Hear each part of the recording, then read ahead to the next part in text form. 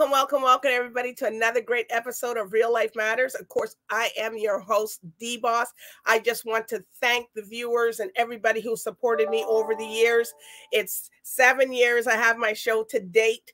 And if you miss anything or any of the episodes, I'm on weeknights, Monday to Friday from 10 p.m. to 12 a.m. Eastern Standard Time on CaribVision and BellFibe for channel 658. And you can get us to the various channels that are offered in the U.S. And we're also available in London, UK. So in case you missed all of that, then you could just go to my YouTube channel, subscribe, DBoss Networks, and you could see all the wonderful guests and you can watch them at your own time and whenever you're available to sit and watch them, but enjoy.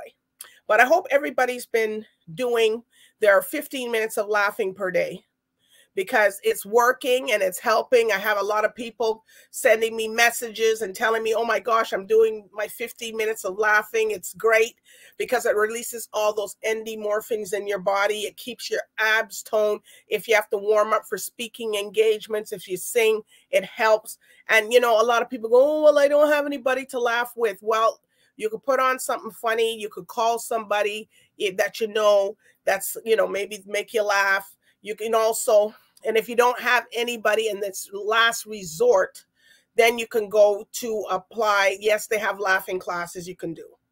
But, you know, hopefully you don't have to do that because then you won't get that every single day. So, you know, it keeps you youthful looking and what you put out is what you get back. But anyways, we're going to hear from one of our sponsors, Vital Steps, and they're here in Toronto. And they're one of the people telling you that if you need to work out, you need to go to see them to work out and know what exercise is right for you to do. Because if you had surgery, if you had something going on with your body, if you had something in your stomach, abdominal surgery, there's certain exercises that you cannot do. So they will advise you. They got Dr. Joanne James. She will tell you exactly what to do and what you can do and just do a full evaluation. Because sometimes you end up doing exercises and it's not good for you. And that's, you know, that's not helpful either. Okay, but anyways, we're going to hear from them, Joanne James, and we'll be right back with my special guest. Welcome to your Vital Steps to Better Health. I'm Joanne James. Today we're going to talk about exercising in the sun. We all love the sun. It's been the winter. Now we want to get out into the fresh air and enjoy the great weather. However, we have to be very mindful when we're exercising in the sun. First of all, you want to protect your skin at all costs. Regardless of your background, you still need to wear a sunblock of 30 plus. Also, you want to make sure you're wearing a hat to protect your facial skin as well as glasses to protect your eyes.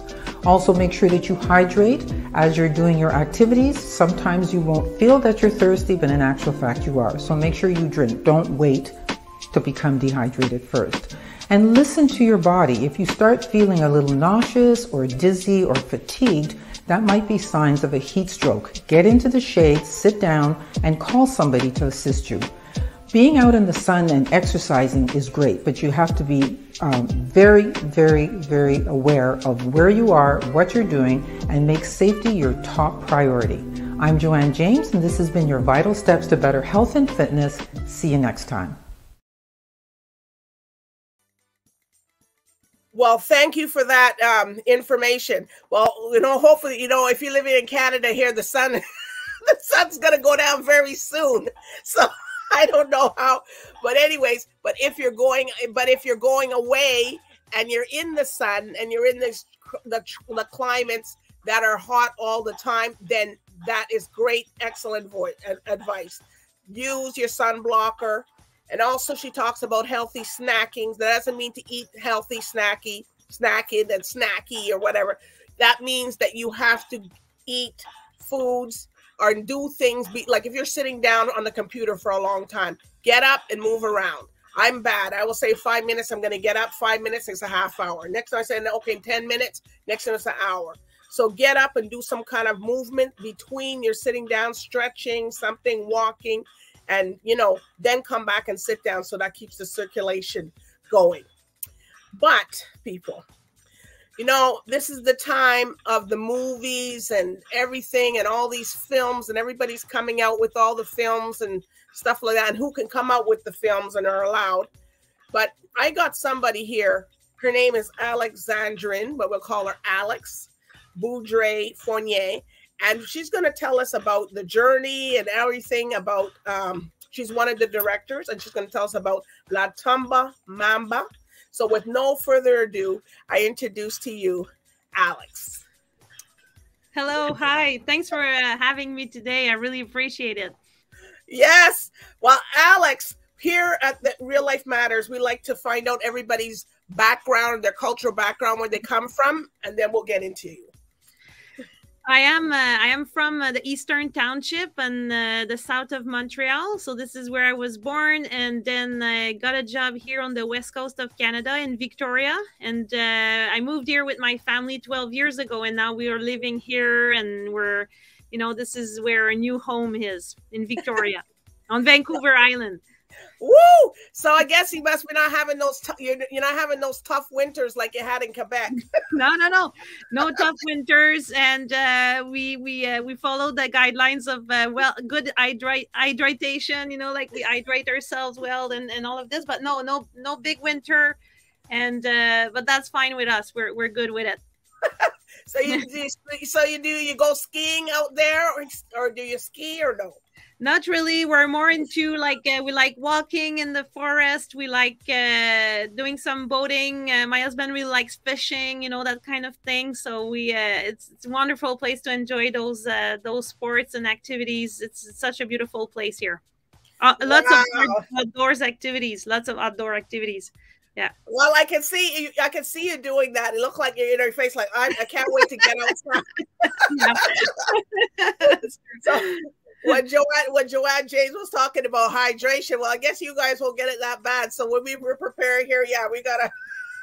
Yeah, I get tan very quickly, but then in September, October, I get like white again very quickly.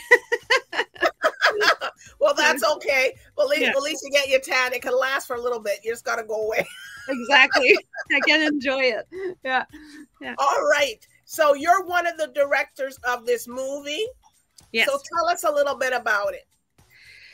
So, you know, like this movie, we started working on it. So I'm the co-director, as you said. The other filmmaker is DJ Jigüe, and he's also a music producer, and he's based in Havana in Cuba. So that's where I live. And we've met, DJ Jigüe and we've met maybe, I would say like 15 years ago, when we became friends.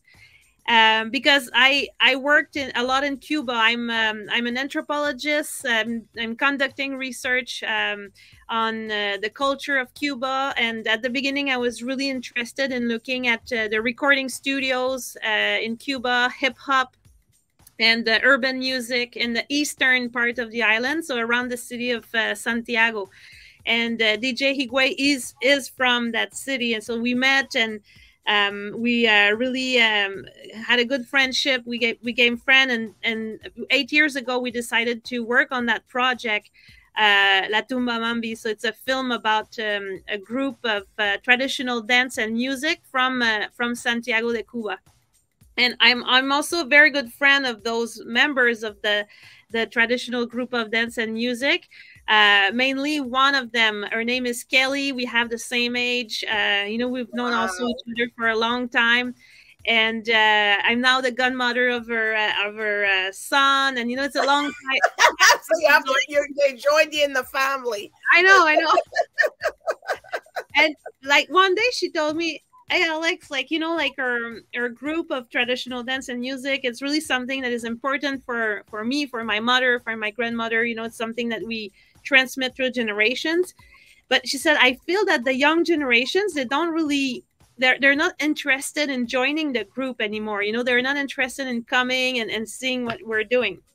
So she told me, maybe if we were doing something with a DJ, you know, that we would transform our music to make it more accessible to younger generations, then maybe the young people would love to come and join or be interested in what we're doing, and then helping us to transmit that wonderful culture. So then I was like, wow, that's such a great idea. And I said, I know a DJ Jigüe. He's my friend.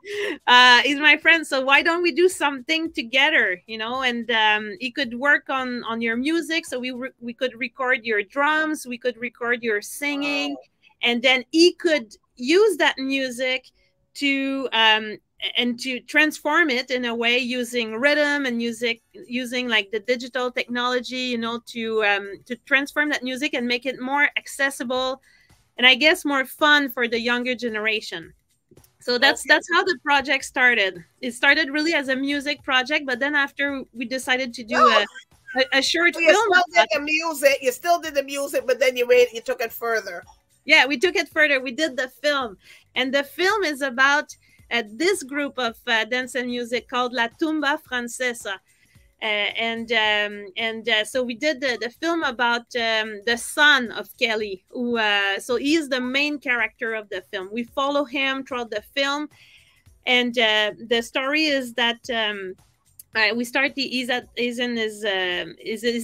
school. He's maybe 8-9 years old, and the teacher says, "Okay, like now you have to do a project for the class about something that is particular of Cuban culture." So he has the idea, oh, I'm going to do my project on the Tumba Francesa, the group that he is part of and that his mother, grandmother are all part of. Wow. So the film is about how he talks to his grandmother about the Tumba Francesa and kind of saying, can you help me with my project? And then she's like, of course I can help you. And, you know, he asks questions, she answers. And he's kind of realizing how amazing this group is. So this is a little bit like what the film is about. So it's kind of a mix between a documentary and a fiction, you know, because you have the son who's like kind of acting his own role. But also throughout the film, we learn about the group of traditional dance and music. So it's kind of a mix between documentary and fiction. So where did you film the film? Did you film it in Cuba or everything was filmed in Cuba, and that was before the pandemic. We filmed it before the pandemic. It's all in Santiago de Cuba, and then after DJ Jigüe took the footage, so all the images and all the video went to Havana, where he now lives. And he edited the film with a colleague there in Havana. So the whole film was shot and edited all in Cuba. And the reason why it took 8 years is because it was really long to, well, develop that relationship, develop the project, but also during COVID, we had to stop the production of the film. And then when COVID ended, then we were like, hey, we need to finish the film, and so we finished it, and now it's over, and we're presenting it in festivals. We're really happy with it. Yeah. So the other guy, the other director, he edited it and stuff. So you were directing all the scenes, or what were you doing? Yeah, we were like basically working together. You know, we had a plan of how we wanted for the film. And we talked like every 3 or 4 weeks or whenever we needed to talk. And he was like working on it. He was showing me like scenes, basically, like, oh, do you like this? And then I was like, yeah, but let's add that. So we were kind of long distance, but as collaborators. But he was really the one who was editing and working on the soundtrack, you know, because the soundtrack of the film is all the music of that group with his own electronic arrangement. So it's all his own music, which is really like, the soundtrack is amazing of the film. Yeah. All right. So so it took 8 years to put together. So where has it been released yet or no? So yes, it has been released, and we had the first. If I can say, the first presentation here in Victoria. We're organizing a first screening in Cuba, probably in the month of November. Okay. And but yeah, now it's really like going everywhere in the world in festivals. So it's traveling everywhere. Okay, all right. So we're gonna watch this, and then we'll talk some more. Okay, let's go listen to this. Right. Okay.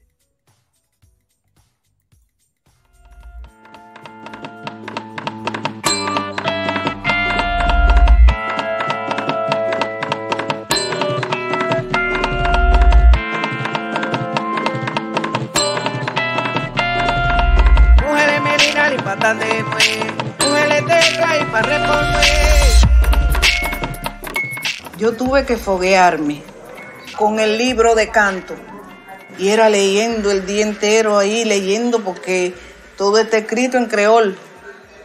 Y yo qué sé de creol. Y yo no sé cómo fue así. Pero yo oía la voz de mi abuela.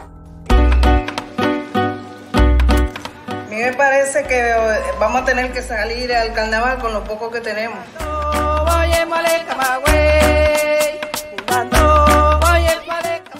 Por eso mismo el apellido de nosotros nunca lo vamos a saber.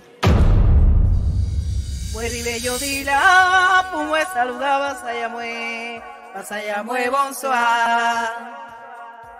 Yo dila, pumue saludaba Basayamue bonsoir. Si no pa compran que parol mape pale nula, respondan, digan bonsoir. Respondan, digan bonsoir. ¿Vas a hablar de la tumba? No. Claro. Ah, bueno. Abuelo, ¿me puedes ayudar?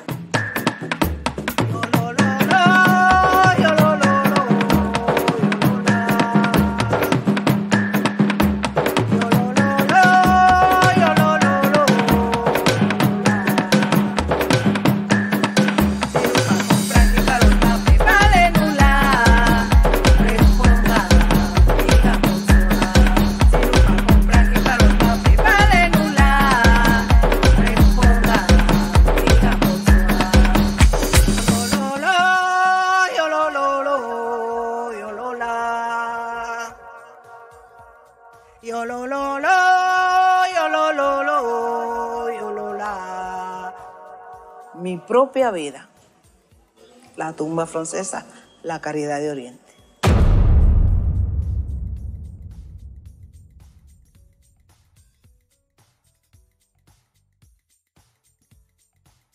Wow. So they're speaking in Spanish. Is it Spanish or French, or so they speak in Spanish, but the songs are in Haitian Creole. Yeah, that's what I thought. I was like, yeah. But they were transmitted to them at least from 4 or 5 generations, at least orally. You know, like from no written. They haven't written it down. So, like Andrea, the grandmother, the singer. She doesn't understand the meaning of each word. She doesn't speak Creole herself, you know. So she knows the sound of each of those songs. She knows the sound of the words, so she sings them. But she knows the general meaning, but she's not a fluent Creole speaker. So that's interesting because that's why she said at the beginning, I couldn't understand anything. I don't speak Creole, but you know, I could hear the voice of my grandmother, and I was just like doing it. So, yeah, it's about the film is really about how you transmit culture. You know, when there's no written traces of all of that, and how you create your identity based on those transmissions. And that's on those translations of the music. Yeah. Oh, okay. So, and I noticed that they had subtitles. So, does the movie have the subtitles in it, or do you guys have saying in English, or no? Yes, all the movie has subtitles because we wanted to keep, you know, in case like people speak Spanish, they can actually like listen to what the person is saying in their own words, and then for the ones who don't speak Spanish, they can read the subtitles. Yeah. Okay. So you won't, maybe later on, depending how it goes, maybe you might just translate it so people can see the movie. Okay, yes, we got it. Yeah. Because you really got to pay attention in the movies when those subtitles are going. Oh, yeah. No, you can't look at your phone at the same time. If not, you lose track of the film, that's for sure. You missed the whole thing, you know. It's like, wait, what's happening? You got to go back and go back. Oh, yeah, no, you have to watch. You have to pay attention. Yeah. But the film is only 30 minutes long. You know? 30 minutes. Okay. Yeah. So if you're able to concentrate 30 minutes, and we didn't translate the songs, we just translated when they talk in Spanish, because the songs, it doesn't make sense. No, it doesn't make sense. They don't know what it means, so we just left it like that. Yeah. Okay. Yeah. All right. So what's up next for you guys? What are you going to be doing after this? Well, that's a good question. We don't know. we're exploring ideas, you know, like I invited the DJ Jigüe to come here visit us in Canada. We processed the visa. We're still waiting for the visa. It's really really long, you know. Anybody who's going through that process, they know that it's very long to invite someone, at least from Cuba. So we're waiting for that, and hopefully he's gonna be here in the fall, and we can think about the next project. Yeah. But DJ Jigüe is always producing music. People can check out his music online. DJ Jigüe is doing amazing work, like not just related to this project, of course, but many other music. And he's really famous in Cuba. So like, always like firing up the dance floor. You know, he's really good, really good. All right. So are there any shout outs that you want to give to your people? Well, I want to thank, you know, all of the people of the Tumba Francesa that we see in the film who are in Cuba. So Queli, Andrea, Flavio, that we see the son that is there in the film. A big shout out to, of course, DJ Jigüe, his wife and kids back in Cuba. All the family in Cuba. Like when I'm gonna share this, they won't believe it. They'll be so happy to be part of this conversation that we're having today. So thank you for that. Yeah. So shout out. Hopefully when he can come in and you could do it. You can just see, well, how's it going? So you can come in and talk too. Oh, you would love that. That would be amazing. That would be amazing. Yeah, so just keep so you can come back and give us updates, you know, because it's good to hear from him what he thinks also. Yeah. And everybody would love him. He's quite a character. So it's very fun to talk to him. Okay, so if people want to keep up with you on social medias, where can they find you? It's my full name on Instagram, Facebook, Alexandrine Boudreault Fournier, or they just can Google Alex Boudreault. They'll find me. There are not that many people with my name. So. Yeah, you got a lot of letters there. Yes, if people put Alex Boudreault or LaTumbaMambi online, you know, they'll find our website and they can reach out from there. Okay.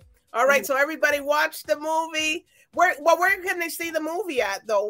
They can see the movie in Toronto at the Caribbean Film Festival. They can see it online. So it's pretty easy to watch, but we're touring around, you know, so people can join or join our Instagram page, look at our website, and we announce the future screening. And soon people gotta pay attention. Pay attention and read the subtitles. Pay attention, read the subtitles, and look for when the film so you guys can watch. It's 30 minutes. Yeah, you know, they have subtitles on it, but it's not that long. It's not like no, and they're big. So 42 segments or something for a watch. Yeah, exactly. Yes. All right. Well, it's been a pleasure, Alex, having you come on and talking about this and talking about the whole process of it. So we're so glad to hear you talk about it, and everybody watch the film, look at it, look up for it, and I'm going to put you can see the trailer, and if you missed it a little bit earlier, oh, well, you got to have to wait and go onto the YouTube channel. Yeah, exactly. Or they can contact me and I'll be happy to share the trailer with them and even the film if they're interested. All right. So I do want to thank the viewers tonight for tuning into Real Life Matters here with Alex, one of the co-directors of this film. So everybody, so good night and bye for now. Thank you. Bye-bye.